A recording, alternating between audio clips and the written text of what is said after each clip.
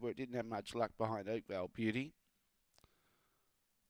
Linga Lily at 290, 220 about American Man. All right, all being placed away. Green light goes on. No more bets, thank you. Favourite box 7, American Man. Set to go. Ready. Away, Linga Lily began the best. Not too quick away on the inside was Aston Merlin. American Man was back at the tail end of the field. Moving up on the outside quickly as Springvale Vixen goes up strongly and takes the lead. And they bunch up and they crowd up. And here comes the favourite now. Gemtree Ablaze went to the inside, but American Man had the momentum on the outside and took off. And his Home and Hose coming into the front straight. Good battle for the Miners. Getting up on the inside, Aston Merlin. In front of it, Springvale Vixen. But American Man wins.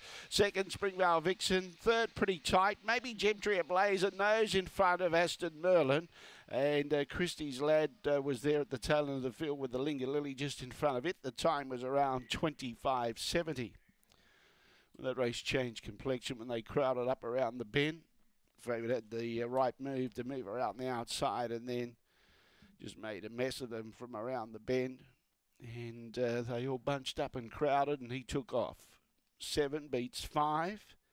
Springvale Vixen's got there for second. Aston Merlin did get there for third in front of Gemtree Ablaze. So it's 7, 5, 2 and 4.